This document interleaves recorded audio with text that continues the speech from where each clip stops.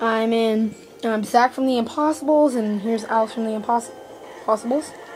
Oh, well, apparently, I forgot my name. Wait, it's Zach, yeah. Anyway, this is going to be a cheat on how to get into Mr. Burns' mansion. It's a glitch, and it's really hard to do. Okay? You're going to have to push up X, 7X. No, not 7. 7 times you have to hit L1. And then you can get into his mansion. Show him, Alex. Okay. Alright, so, watch this.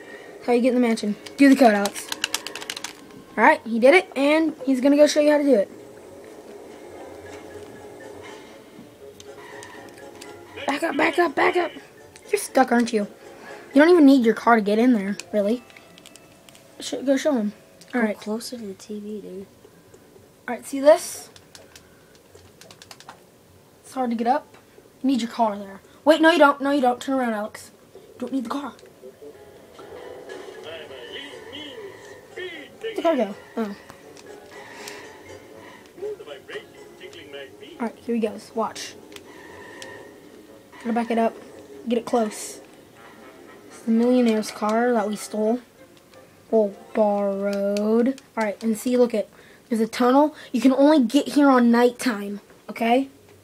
And yes, it is nighttime out there. It's nighttime.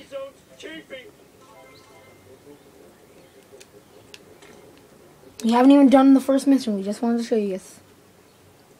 That code again is being up R1 X 5 times, circle twice, and then R1 again, and then L1 3 times.